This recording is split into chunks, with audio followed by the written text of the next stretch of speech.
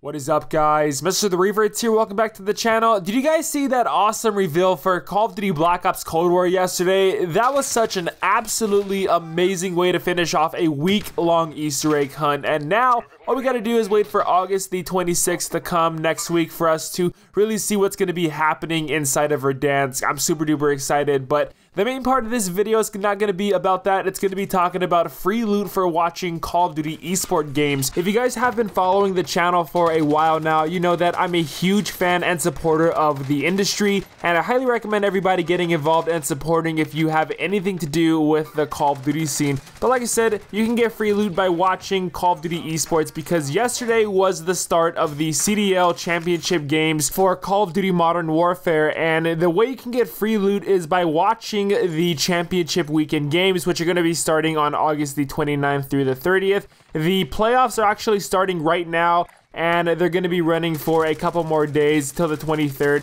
And then on the 29th to the 30th is going to be the championship weekend. But on screen now are the rewards that are going to be given out as you check off a certain amount of time that you spend watching the stream, which must only be watched either on the Call of Duty app or on CallOfDutyLeague.com, which is going to be linked down below. But these items consist of sprays, double XP and double weapon XP tokens, and so much more. On Championship Sunday, after watching for 30 minutes, you get the sick looking CDL champ knife blueprint, which is probably going to be the main item that everybody is going to be wanting. But also throughout Sunday, there's going to be a mysterious drop coming, which we don't know what that could be just yet. Hopefully something cool.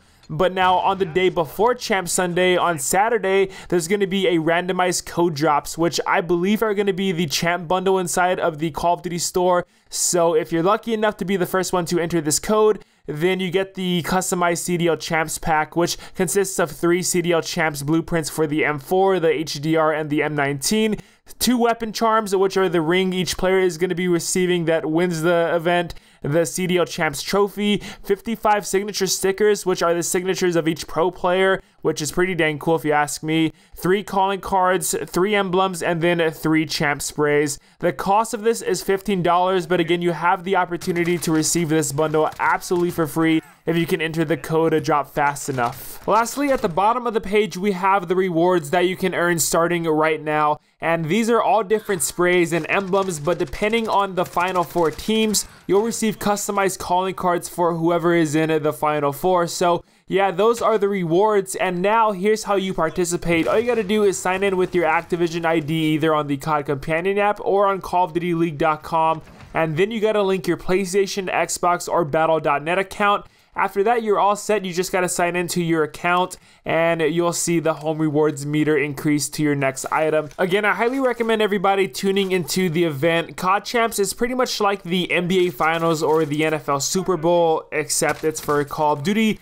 It just kind of sucks that this is the first ever COD Champs event now that the league is franchised that's running online instead of LAN because of COVID-19. And because of that, some of the pro players are already running into issues, like Quavo, who plays for Optic.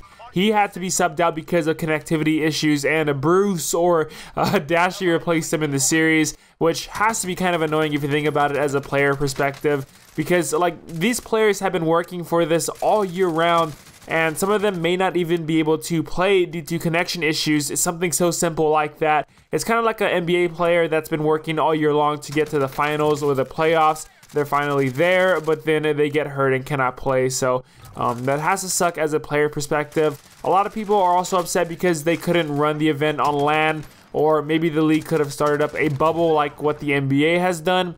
But the amount of money that has to be put into that is insane. Like, we're talking probably close to 100 million, if not more, because you got to pay for player screenings, food, services like the hotels, entertainment, like the list goes on, and it has to be somewhere close to that amount. Like, it's crazy. And I think the safest decision was to just do everything online. Maybe they could have ran a socially distanced event, but I don't know. I guess the league just didn't want to take a risk of running that event and possibly risk a mini COVID outbreak, which, I mean, if you think about it, would really paint the league and Call of Duty in a super bad image. I don't know, but let me know your thoughts about this down below in the comments. Who are you rooting for to win COD Champs? And also let me know your thoughts about these free rewards. Don't forget to subscribe and click the bell icon to be kept up to date with the latest Call of Duty Warzone tips and tricks and Black Ops Cold War news. Love y'all so much. Have a great rest of the day. Till next time, I'll see y'all later.